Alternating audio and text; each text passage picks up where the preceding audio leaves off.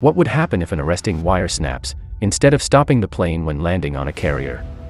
Back in September 2003, a single-seat F-18 Hornet landed on board the USS George Washington carrier.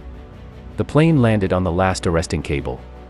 The cable stretched to the breaking point and broke, hence ending up in water. But unfortunately, the cable snapping back at more than 100 miles per hour injured 7 crew members on deck. This American pilot were lucky, but this Russian pilot has to go for a brief swim when the wire snapped.